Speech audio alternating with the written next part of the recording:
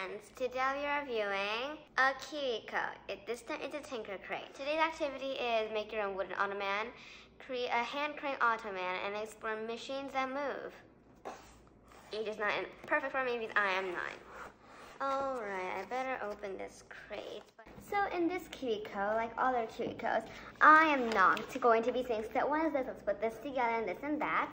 I'm going to be just doing it, and then boom, I'm just going to get started, and you'll see me at the end when I'm going to be testing it out.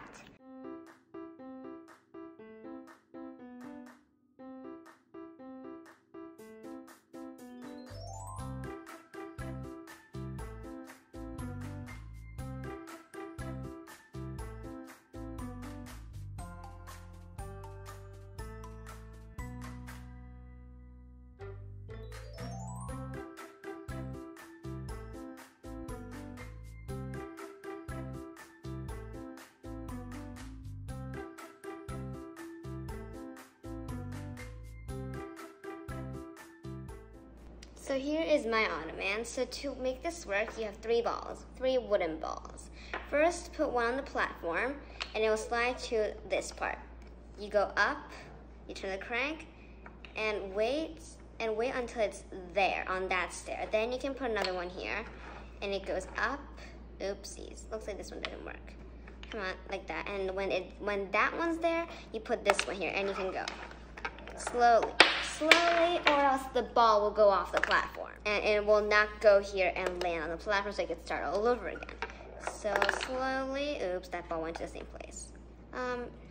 Anyway, let's put there. Now you can start.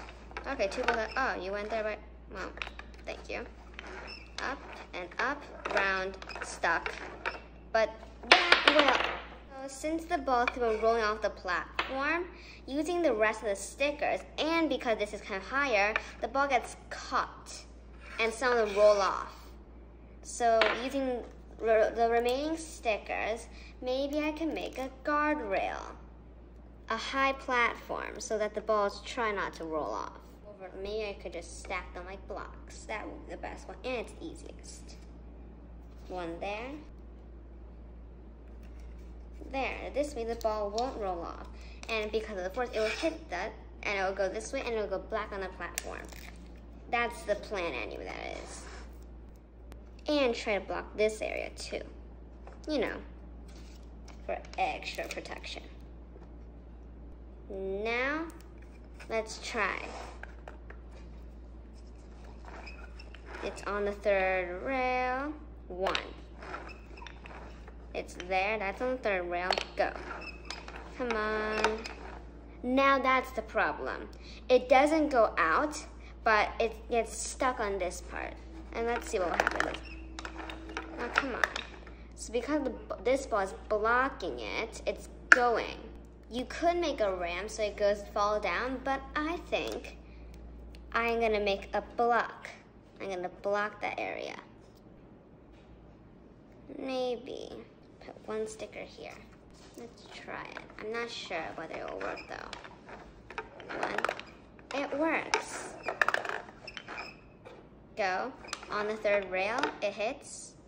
That's the problem. So I need more higher stickers so the ball doesn't go to this area. Maybe if I block this area, it won't go. Like this whole row. So this rectangle area, the balls won't go. This way. I have 2 stickers remaining. And let's try it. Go. That's on the 3rd. Come on, up. It works. And go on the 3rd rail. Okay. Some of the balls might go through. But now come to think of it, these stickers are useless. If I block this area like this, it might work, because after all, you don't need to waste stickers. And a few more stickers there. Now let's try.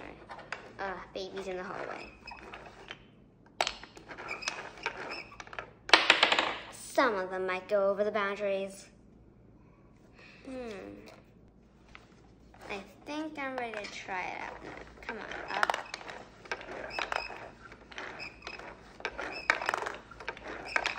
So no matter how far I go, the balls will stay in line.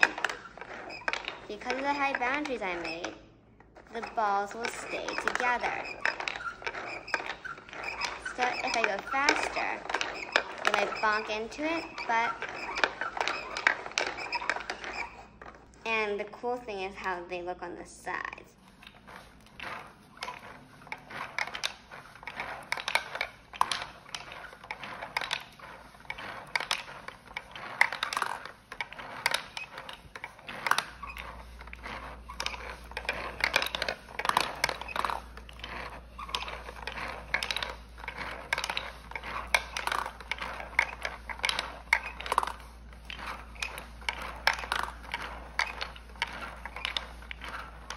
That's it for today. If you enjoyed this video, please subscribe and press the like button and meet me with brown tips again in my other videos. Bye!